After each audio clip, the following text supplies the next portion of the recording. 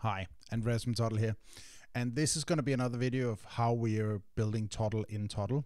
And today I'm going to be building a font picker, kind of like what we have here in Google Fonts. So we're going to be using the Google Font API, and we're building this so for our new upcoming theme settings, where you can go and change the fonts available in your project, go and pick different fonts, initially from Google Fonts and later from all sorts of sources, right? So today I'm just going to be building the basic font picker that sort of lists all the fonts from Google Fonts and let you select one of them. After you select, just like we do in Google, after you select the font, we would then actually go and here select what kind of font weight we want to choose. But I think that we'll probably leave to another day just to keep the video a bit short. So let's get started. I'm here in Toddle, and I'm going to start by creating a new brand called Fonts. And I'm going to open up the editor here. And I want to create a new component. So I'm going to open up components in my side panel, and I want to call this a font picker, like that.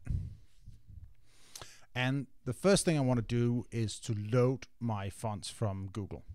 So I always like working with the data first. So first set up your API calls, first fetch all your data, and then start working out the design and layout. And the benefit of that is that then by the time you're actually designing, you've got real data to work with.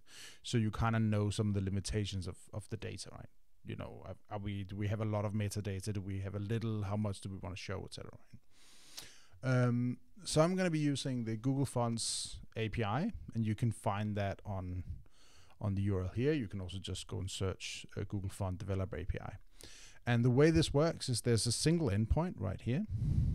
I'm just going to copy that essentially returns all the fonts. And unfortunately, there's no support for searching fonts. You can pick, like, if you know the specific name of one, but there's no search functionality.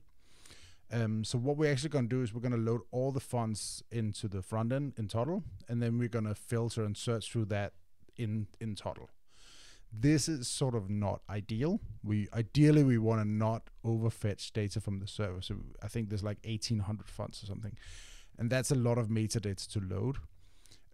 Ideally we would want to search on the API level, but since that's not supported, we're going to need to do it in Toddle, right? So I'm going to copy this URL, and then here in my component I'm going to go and create a new API, call it fonts. And here in my URL field, I'm just going to paste this in. So we can see here we initially get a error, and we get a message of API key not valid. And that kind of makes sense because right now it seems to be set to your API key, right? So first I'm just going to copy this part of the URL and create a query parameter here instead. It's a little bit easier to work with. It does the same whether you add it up here or here. It's just easier to manage here, right? So I need to get my API key. So in order to work with Google's developer APIs, you generally need an API key that's used to identify what application you're building with Google, right? In this case, I've already created one in my Google Cloud Console. And I've created one just for the Web Fonts API, right? So this only have access to listing fonts through Google Fonts, right? And that's also why I don't have a problem sharing it, because it's just for identification. In their case, it doesn't actually really, it's not really secret. It doesn't really matter if it gets leaked. I'm not afraid of that being something people can abuse. Generally, if you have secrets, secret API keys, etc., you shouldn't have them in Toddle, because anything in Toddle is going to be run inside the client's browser, and therefore they'll be able to see it. So if you don't want your users to be able to see an API key, etc., that should not be in Toddle, right? So I'm going to copy this API key and go back to my API, paste that in. And we can see now it loads all our fonts from Google, right? And I can see the different families here. I get them back, I think, in alphabetical order. And actually, I checked this, and I think there's like 1,800 or something APIs coming back. So there's quite a lot. and it handles it pretty well. Right. So the next step is I want to add in I'm gonna add in a div. Div. There we go. Just maybe let's give this. No, that'll be fine. We'll add in another one, right? Yeah, another div here. This just lets me get some structure, so when I start working with the layouts, I have a little bit of nesting I can work with, right? And then inside this one, I think we'll add a paragraph. And for now, we're just going to list all the fonts. So I'm going to go and repeat this div element. And I want to take all my fonts and then data and items. And what we'll probably see is Toddle will probably struggle a little bit. So you can see as we're scrolling here, there's a lot of scrolling going because there's a lot of fonts, right? And actually Toddle does seem to be handling it just fine. Now, you know, we're rendering quite a lot of items, but as we're adding more sort of information and detail into this, rendering these 1800 list items on the page at the same time is gonna be pushing it a bit. So we actually don't really want that. And the reason for that is, like, first of all, it's not useful for the user, and we're just using up computer resource for no real reason. Like, we don't, everything we're rendering down here underneath the window, the browser is still gonna need to deal with it, and there's really no reason for us to show that. So I'm gonna go in here, and then I'm gonna inside my repeat, I'm just gonna say take, and then we'll just, hey, let's just say 30, right? And we can later add support for having like a limit, and then adding more as we go along, right? We can add like a, when you get like a, either continuous scrolling, or we can add a little button that says load more at a later point. But for now, I'm just gonna limit how many we take, right?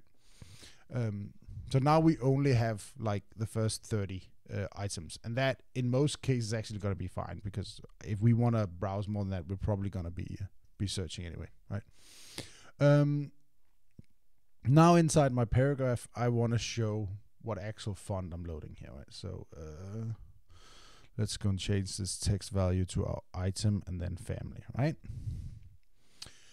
Good. So far, so good. And then I want to add inside each of these items, I want to do the same thing that where are we here? Google Fonts are doing. If we just go back, they have this kind of nice box where inside each you can see a phrase that's written in that font. So we want to be able to see what the font looks like, right? So the first thing I'm just going to do is add another paragraph. And for now, this is just going to say this is a paragraph of text. I'm actually kind of fine with that. We can always figure out what it should say later. But for now, we'll keep it at this, right? And then let's just add a little bit of styling here. We'll add some gap of 16 pixels. I think this one should be a bit larger. That's all right. And then we'll add maybe a slight background color here. Yeah, and then we'll add some gap in here.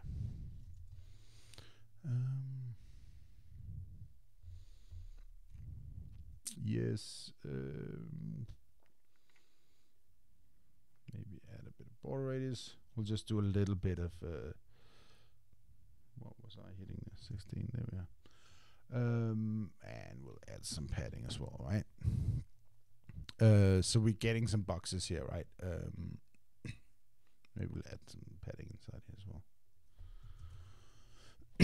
So now we sort of get something that a little bit more organized and looks like box. But all these paragraphs saying this is a paragraph of text, of course, are just showing the same font. They're all actually, I think, insert as our default font here, right? So by default, they're actually just all enter, and we want to show the actual font. So the first step in doing that is actually like, well, actually the first thing we could do is we can go in and tell this paragraph to actually use the specific font family that we loaded, right? And the problem with doing that right now in Toddle is that since that is not added in your, that's not part of Toddle's default fonts coming here with your theme, and it's not been added to your project theme in any way, it's not going to show up in this list, right? Because we haven't loaded it anywhere. So we're going to use a little bit of a hack here, and this is sort of a very good example of how while Toddle handles almost any use case you can get to, there are always edge cases, right? There's always sometimes you want to do something that lies outside of what we really can predict you're going to need. And so it's really important to always have sort of an escape hatch, a way around. And the way we're going to do that here is we're actually going to use our style attribute. And so style attributes are available on all HTML elements. It's part of the HTML spec, and it's basically just that you write CSS directly in as an attribute of an element, right? And that CSS always has priority. So in this case, what we can go and say, we're going to use a formula here. We're going to concatenate, and I'm going to say font family colon, and then I'm going to use my item family, and we'll just add a semicolon at the end for good measure, right? And so what that does is actually say, for this element, go and override the font family with this value. Now, obviously, this is not something you want to be doing in general in Toddle, right? Like normally you would want to use the style panel, because there are some following effects. Like right now, this doesn't seem to have any specific font set because Toddle doesn't work through style attributes, right? It's a way that it lets you achieve something that normally wouldn't be possible through the normal way of doing it, right? But it's sort of good, like sometimes you need to do a little bit of a workaround because you're working within sort of the fringes of what a platform can do, right? And we're very sort of adamant that it should always be possible to achieve what it is you need to do, right? So this is the first part, but of course in this case, that did change the font family, but they are all looking the same. And the reason for that is because none of these fonts are actually loaded into the browser, right? It doesn't know about them. They're on Google Fonts, but they haven't been loaded. So we need to load these fonts into Toddle. And the way we're going to do that is actually the way Google suggests here. So if we go and pick one of these fonts, and I'll just pick like not Italian, this that's the regular already, and we can say download family, right? No, that's view selected families. That's the one. Yes, it just got lost in Google Font UI a bit. Right, so here on the right we have this little extremely hidden icon that says use families, right? And that shows us essentially how can we load these. And I'm just going to look at the last one here, the very final link element here in HTML. Actually exactly shows us what to do. If we can put in this link element that has an href to the font API using this family roboto and display swap. In this case, roboto is just the one I picked. We'll have to swap that out for each element, right? But I am just going to go and copy this very last one. And then in Toddle, I'm going to insert that inside this div, right? So now I've got a link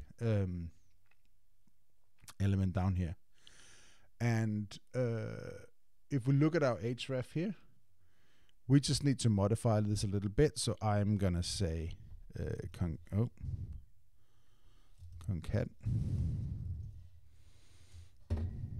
Whoops. And I'm actually just going to say, and then we're just going to pick up until roboto, copy the rest out.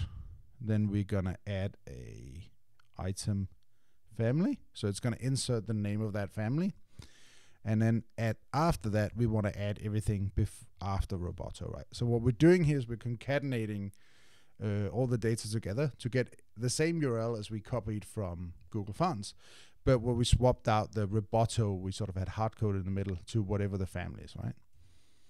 And the second we do that, we can see, oh, our UI comes to life here, right? And every single paragraph here, every single block now loads the font of that they actually want to display, right? So this now lets us, if we go to test mode, we can scroll through and see all the different fonts that we loaded here, right? And see a preview of each one. And this is all functionality that really technically isn't supported in Toddle, in the sense that we didn't design the platform for this use case, right?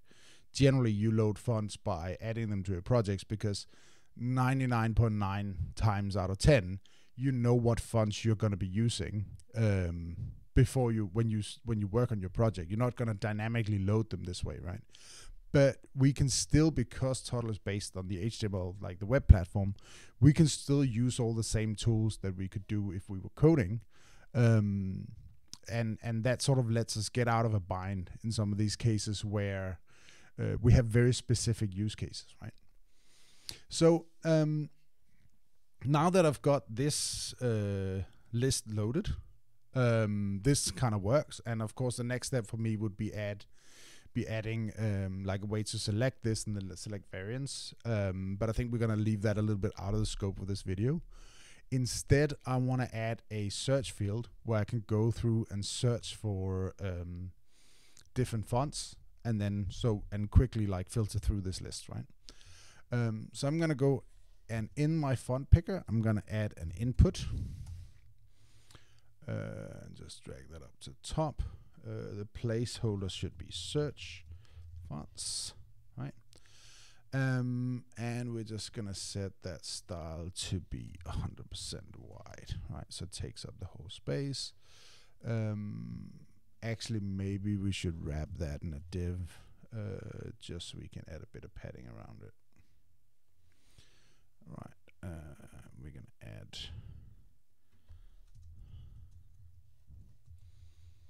There we go. Actually, let's add some more. That didn't quite look right. We'll just add. That'll be fine. Right. Okay. So now we have our search field. Then we're going to create a new variable called search, and we're going to start it out just as an empty string. So that's going to represent the value inside our search field, and therefore we can use our bind functionality here. Whenever we have an input field, we can bind it to a variable, which means that it'll set the value to always match what in the variable, and it'll also make sure that whenever you change the value in the input, like hello, it'll also update the value in the variable, right? So it sort of binds that to be always connected to whatever the input is showing. And what we can then do is we can use the values of this variable to actually filter through the fonts we are showing here. So we don't need to, we're not doing that on the API level because, as I mentioned earlier, we don't have, like, the API doesn't support that. So ideally we would sort of pass this into the API and say, hey, now I'm searching for, you know, ABC, right? But since that's not supported, we're going to do all that filtering inside the browser.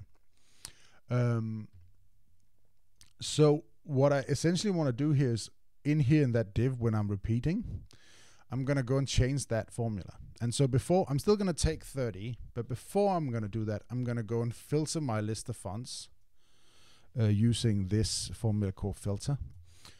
And the way it works, let me just go full screen here. The way that works is it's going to take an array, and then it's going to take a formula.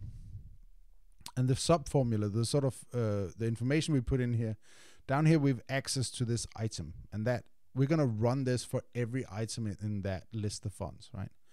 So for every item, this sub-formula that is down here, the second argument here to filter, that's going to be evaluated. And if the evaluation is true, or truthy as we call it, which means any value that's not false or null, then it's going to keep that font in the list. Otherwise, it's going to get rid of it.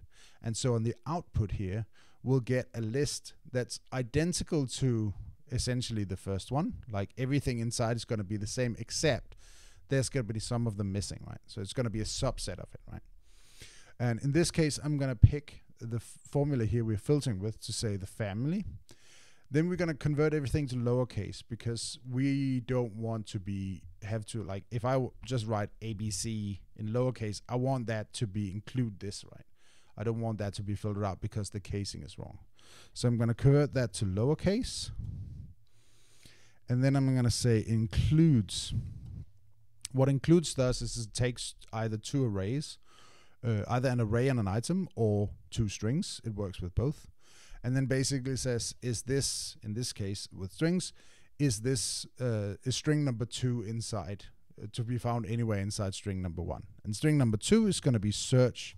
And I'm going to add lowercase as well here, right? Because if we're doing it for the top one and you, for some reason you're typing with caps lock, we still actually want you to search. So we're basically, by converting both to lower, we're basically saying we're just doing case insensitive comparison here, right?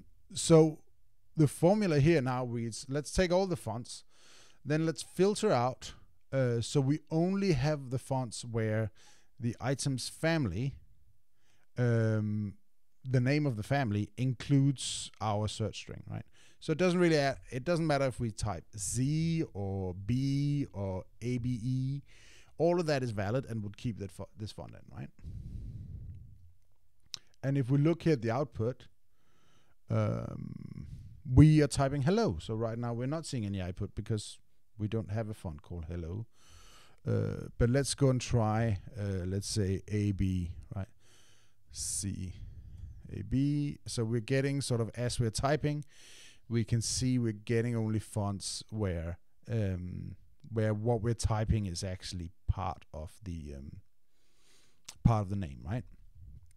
Now, what we're also seeing is that the ordering is still alphabetical, right? So we're not actually sorting by best match, which means that in this case, if I'm writing ya, and let's say down here there's, what do we actually have? A fonts that, this wasn't the greatest example, but let's say essentially we ideally we would sort of want to sort by how early in a string or in a name or search string happens. I don't know if we can find a yeah, so here if I'm searching for NO, right, anonymous is a pretty good search result, but I would say that I don't even have a no. No, okay, if I had anything starting with no, maybe Mo is better, right? Let's try Mo. Yeah, so anonymous comes up before like these